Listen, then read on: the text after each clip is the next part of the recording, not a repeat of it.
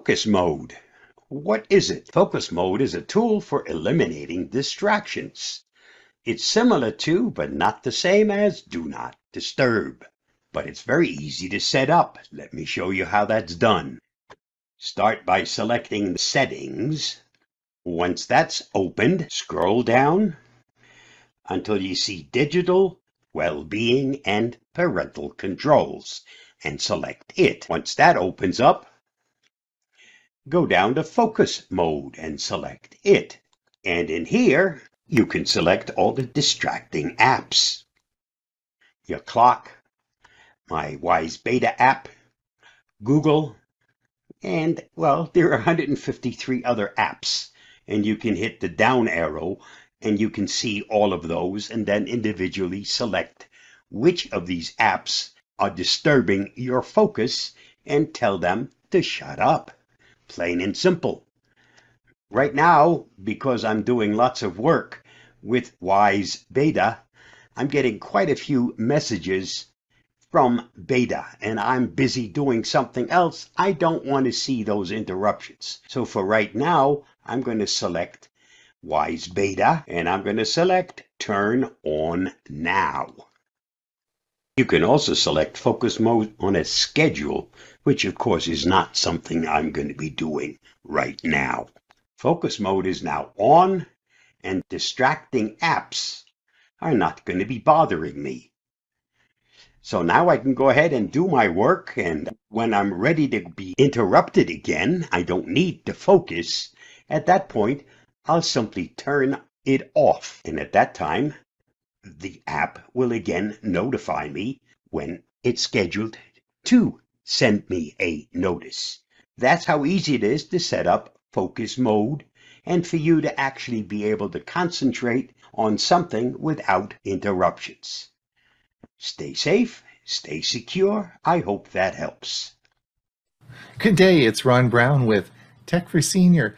Did you know you can now access screenshots on Google Photos via the home screen? Yes, Google Photos has a new shortcut that allows users to access screenshots directly from the home screen. The app's latest version on Android now lets users open the screenshot folder directly from their phone's home screen. The new update is part of Google's efforts to make the app much easier to navigate than it has in the earlier days. Now, as someone who makes a lot of videos, I use screenshots on my Android phone all the time. And I transfer them over to my PC where I do incorporate them into my video editing software. So it is really important that this occurs quickly and easily. This new feature is a big time saver, and I want to show you how to do this on my Pixel 6 phone. It's running Android 12, and the version of Google Photos you'll need is 5.97. So let's have a look how this works, and I'm going to show you the new feature. So there are two ways to do a screen capture. In this demonstration, I'll be pushing the power button and the down button on the volume control.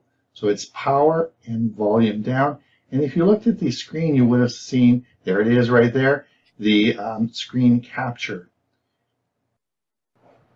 So here we are. We're going to do a screenshot of my Ring doorbell app.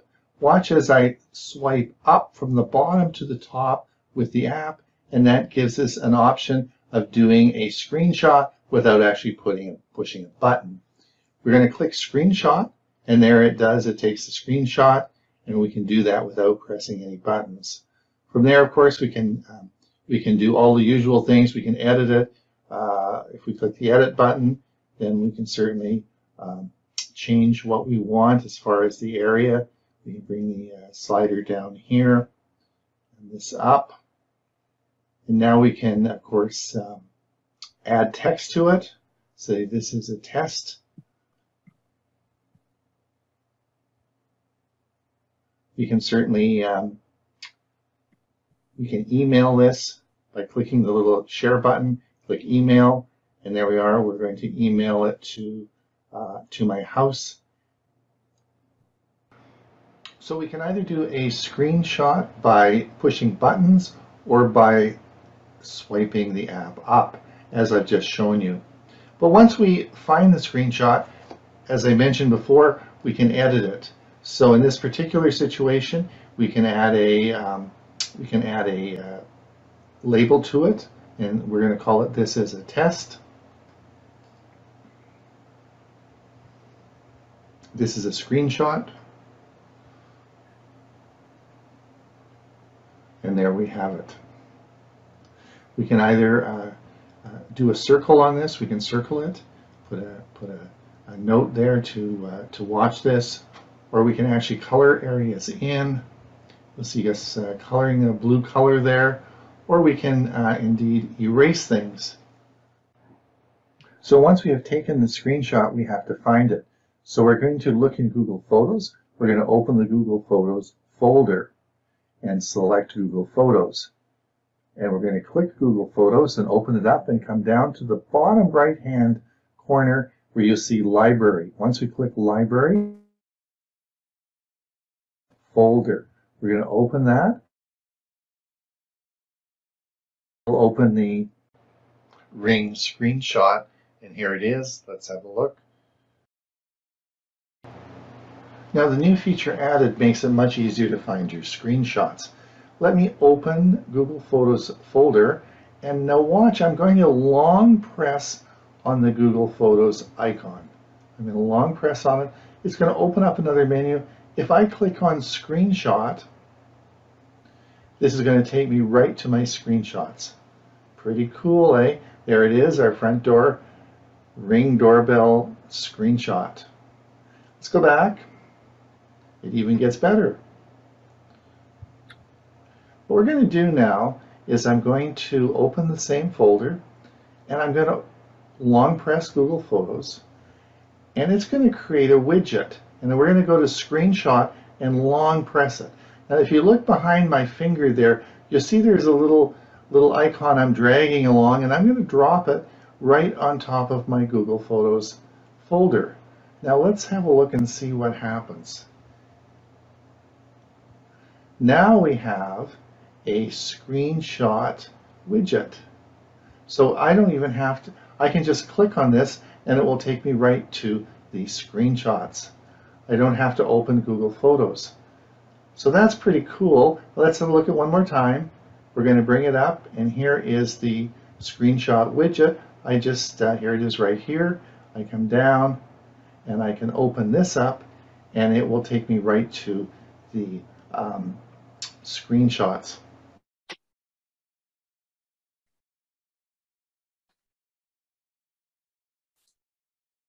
Hi, I'm Mike Ungerman of the Central Florida Computer Society.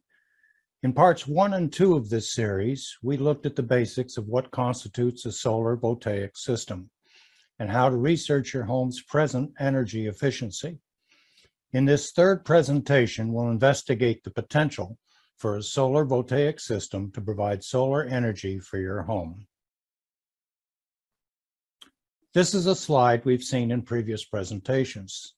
The focus now is on the actual production of solar energy on your own property, which influences all of the other benefits of owning a solar PV system. It sometimes helps to see the big picture as we delve into the details of getting to our end goals. To that end, this short video is a good overview of what is involved in installing a complete solar PV system on an individual home.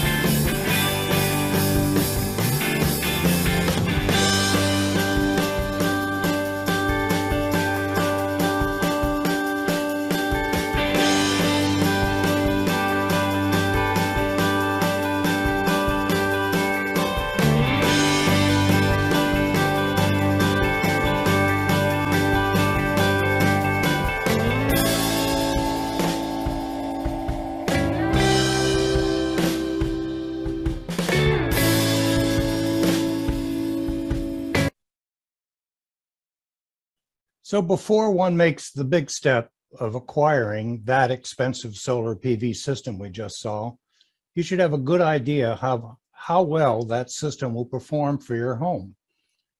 How much of the sun's energy is actually available to the surface or surfaces that you will install the system on, and what tools are available to help you make this assessment. Listed on this slide are two of many free tools that can start your investigation on the potential for producing solar energy. They can help you figure out where to place your solar panels, how many panels will be required, and the potential cost for the complete system based on what you have calculated. Let's take a look at each of these in turn.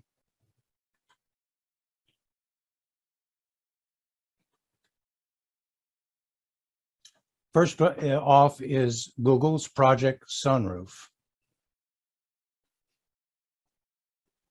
Project Sunroof will let you search for your home, personalize your solar analysis, compare finance options, and provide a customized savings estimate. They also have the ability to do an area-wide solar potential search. So let's take a look at my address.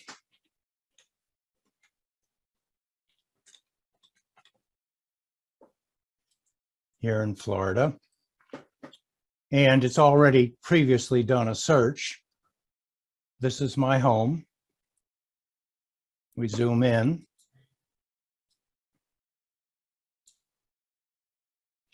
It's not showing the solar system that's already on there, which you see behind me on this screen.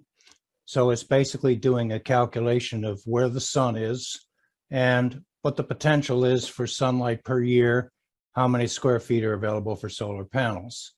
I've actually installed two phases of solar energy, one on the south-facing roof, which you can see is in the bright yellow, and one set of panels which is on the eastern-facing roof, which gets the morning sun and into the early afternoon.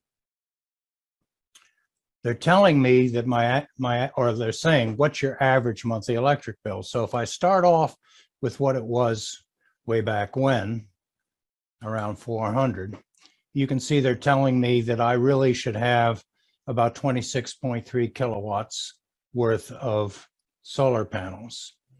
And it gives you the environmental impact savings, tells me if I purchase something like this up front, based on average prices, it'd be about $58,000.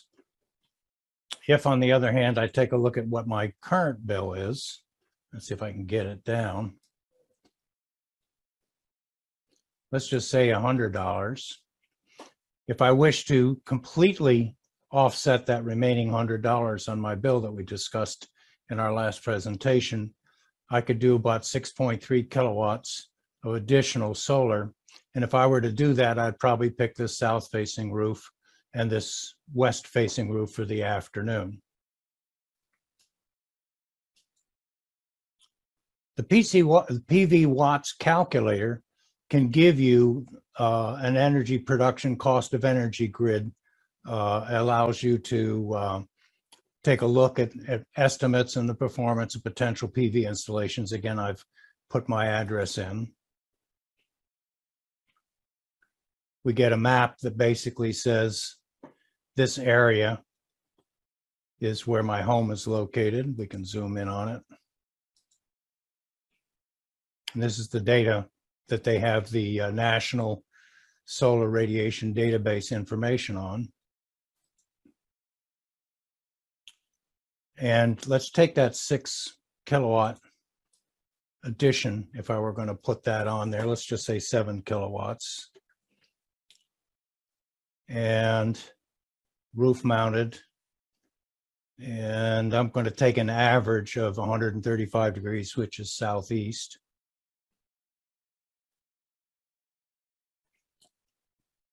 And let's see, okay, I could draw the system, but I'm just going to go ahead and do the search. So they're going to tell me that with this additional I'm going to save another 10,092 kilowatt hours per year. It's telling me which months I'm going to get the best solar production. You can see pretty much in the May area, March, April, May, generally, and that's my experience based on how open the skies are. So they're basically going through and showing you the additional information. So this is just a good site to take a look at to get an idea of what your overall wattage can do for you. One item that I don't have annotated on the slides is the solar federal tax credit, which is available from the energy.gov website.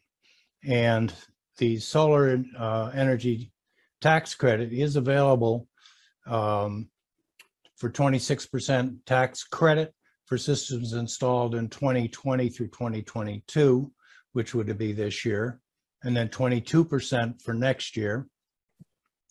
And it expires starting in 2024 unless Congress renews it, and the chances are that it will be extended, but it's something that if you're going to make the decision, you may want to take advantage at the present time.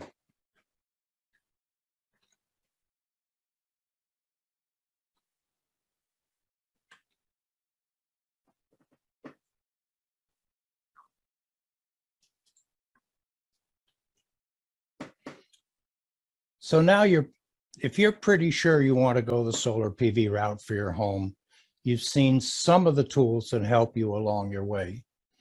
Many more resources are available on the internet, including websites and YouTube videos. We've seen a couple of those today.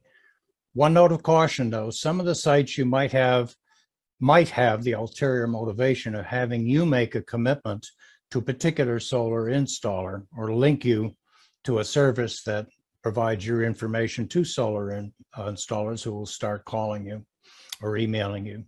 So due diligence is recommended. And so our next presentation in this series will address just that issue, how to purchase your solar. Now, I want to talk today a little bit about superstars. And I have a personal superstar who I have made a little video about, and he's here today. And so hopefully everyone will enjoy this. Let's watch the video. It's Ron Brown with Tech for Senior. Today I want to talk about a TikTok superstar right from our own staff here at Tech for Senior. Yes, a big superstar on TikTok. Let's find out who it is and how this occurred. It's Ron Brown with Tech for Senior, where we make videos for seniors. If you want to be notified when a new video comes out, click the subscribe and that little bell, and we'll send you a notification when we make a new video. Let's talk about our TikTok superstar. Well, of course, all of you are going to say, congratulations, Ron, you did it. Well, I don't even have a TikTok account. You'd say, well, then Huey did it, or Bob did it, or Ray did it, or Bill did it. But no, you'd all be wrong. Our TikTok superstar is Dewey Cluse. Yes, Dewey, of course, has always been my superstar. Superstars do lots of things, like as vice president of our club, congratulating our past president, Carol Foker, or taking one of the many courses offered by our club, or teaching courses at our club, or enjoying some oranges picked from my former house in Arizona. At 88 years old, Dewey thrilled us with his technology reports each week at Tech for Senior. A few months ago, he retired. I still get many comments on the videos that he produced over the past 2 years. And 2 weeks ago, I dropped Dewey a note and said, hey, this is a great comment that we got on this video you made. He said, well, you might think I've been just sitting on my you-know-what, not doing very much, but I'm now a TikTok superstar. I said, what? And he said, yep, and I'm going to play you the video in a minute that propelled him to stardom. So Dewey and Joanne have been married for many years and are inseparable. What you'll see in this video is their home in Golden Valley, Minnesota. You'll see their house, and Joanne has to go on a trip, and she must leave Dewey for a few days and take an airplane trip to another location. So the video is of Joanne saying goodbye to Dewey. Now what's happened here is you'll see Dewey is standing in the front porch of their house. He's waving goodbye to Joanne. Joanne is actually in the car as it's backing out of the driveway, and Joanne is filming Dewey as he's waving goodbye, but someone is filming Joanne. And let's watch the video and see what happens. I'm taking a picture of him, Troy. Could you stop just a second? Just a second. Love you. Bye. Well, you guys are acting like you've never been apart or something. It's terrible. It's terrible, Troy. You're too cute. All right. All right. Interesting video and sort of a heartwarming video, right? Folks, that's been viewed over 16.5 million times on TikTok. 16.5 million times. Let's look at it again. I'm taking a picture of him, Troy. Could you stop just a second? Just a second. Love you. Bye. Well, you guys are acting like you've never been apart or something. It's terrible. It's terrible, Troy. You're too cute. So that's our TikTok superstar, Dewey Cluse. Well done, Dewey. We're waiting for your next adventure. Dewey Cluse, everyone's superstar.